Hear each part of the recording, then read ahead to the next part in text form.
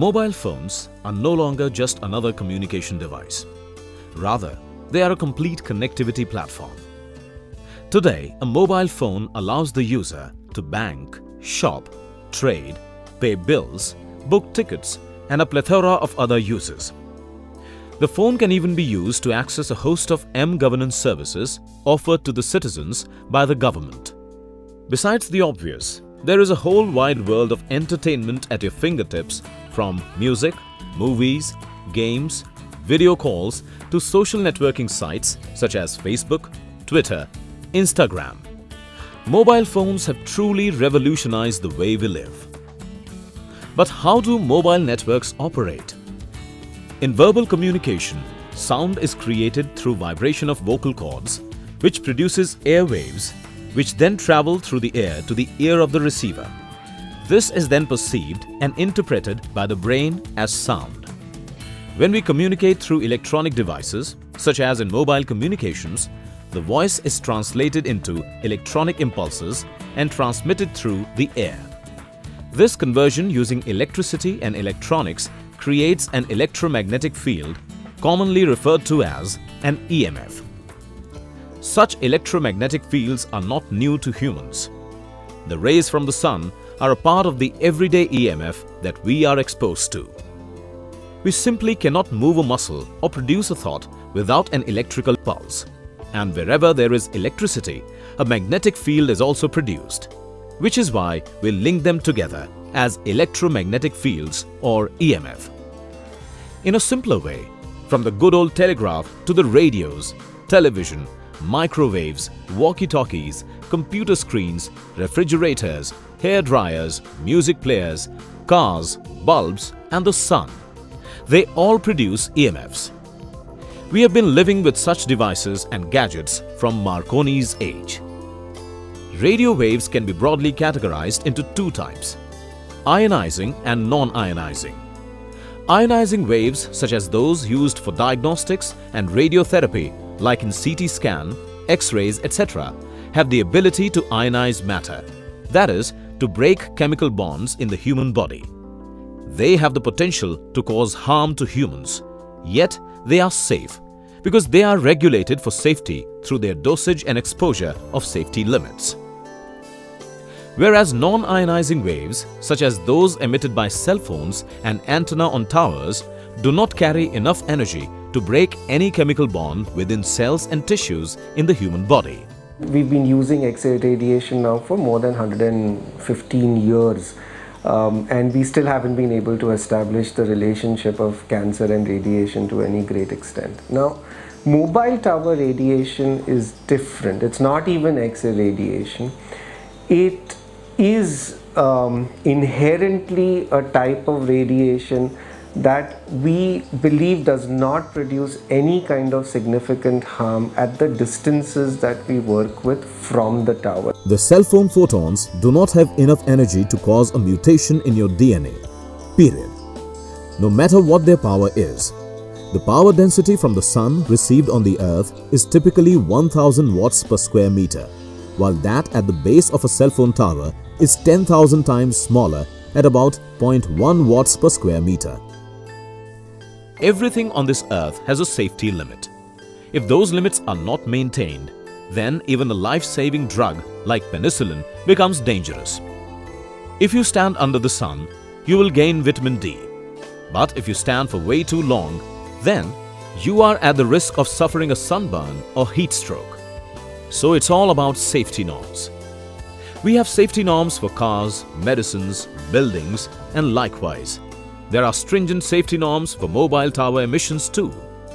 But what are these safety norms for mobile phones and antennas on mobile towers? And how safe is safe?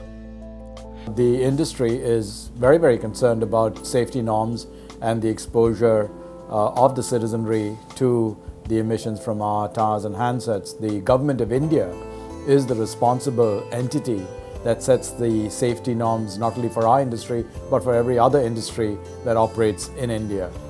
The Government of India, after extensive consultation and investigation of the matter, has decided in 2008 to adopt the best in standard in terms of safety. The safety limits for mobile telephony was set in 1998 by the International Commission on Non-Ionizing Radiation Protection, ICNIRP, an international agency that is recognized by the World Health Organization. The limits were set after monitoring and studying research reports on the effect of EMF on human health from across the world. Such studies include both negative and positive research reports and are based on the weight of evidence methodology. These limits are also reviewed regularly to take note of any scientific or research updates. It is the considered view of WHO that there is no convincing scientific evidence that the low power from base stations and wireless networks cause any adverse health effects. The online question and answer on the issue from WHO in September 2013 has stated very clearly that studies to date provide no indication that environmental exposure to RF fields, such as from base stations, increases the risk of cancer or any other disease. The WHO and ICNIRP have concluded that the emission levels of non-ionizing waves are absolutely safe at the prescribed safety limits. People at WHO in Geneva are basically administrators. What they do when they have a topic like EMF is they get the best brains together in a committee in Geneva or wherever and say, we want to do a review of the literature. We want you to come up with the recommendations and conclusions that then WHO can publish. The ICNIRP limits are globally followed by over 90% of the countries. India too adopted ICNIRP safety limits in 2008. However, in response to public concerns, the Government of India in 2012 adopted EMF limits that are 1/10 of ICNIRP as a matter of abundant precaution and to build in a further safety margin. India now has one of the strictest EMF safety limits in the world. In fact, in a recent submission to the Ministry of Communications and Information Technology, 25 leading academicians from the prestigious IITs and IISc in India have urged the government to exercise caution to avoid ad hoc decisions regarding restrictions of tower locations and avoid unnecessary panic and fear among citizens. The WHO and the French government expert group ANSES in 2012 have concluded that there is no health hazard from mobile phone radiation. It has been seconded by an 11-year-long study conducted by the Mobile Telecommunications and Health Research Programme MTHR of the UK in 2014. If you look at the American registry, which is called SEER database, which is one of the most robust and widely followed databases, in their series in the last 10 to 15 years there has not been any increase in brain cancer, while we know one of the obvious reasons is the use of cell phones and mobile phone technology, and there has been a tremendous rapid increase of cell phone and mobile phone use for the last 15-20 years. So there should have been a corresponding increase in brain cancer, which has not been the case in most of the American and European data. Though another WHO body, International Agency for Research on Cancer Classification, IARC, has put EMF in the list of possibly carcinogenic substances along with coffee, talcum powder and pickled vegetables. This was primarily related to some research related to the usage of mobile phones. In respect of exposure from mobile towers, the IARC has said that there is inadequate evidence to establish a causal association between exposure and cancer. Thousands of global studies have not established any harmful effect of EMF emissions. However, to ensure India-specific studies on the impact of EMF on humans, the Government of India has asked the Department of Science and Technology and the Indian Council of Medical Research to carry out extensive studies to measure the impact of EMF from antenna to mobile towers on humans and the environment. Tata Memorial Centre at Mumbai is also carrying out a study on the health effect of EMF on humans.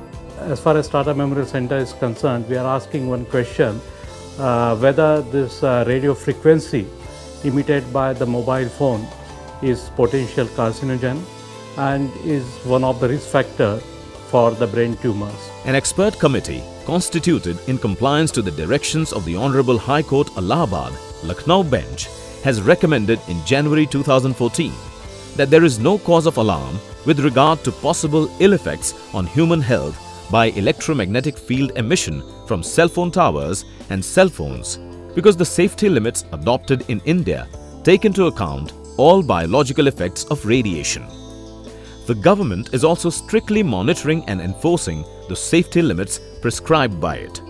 The Department of Telecommunications has entrusted its Telecom Enforcement Resource and Monitoring Wing, or the TERM cells, to audit and ensure compliance on the same. Defaulters are subjected to a heavy penalty as high as Rs 10 lakhs. India has one of the strictest safety norms in the world.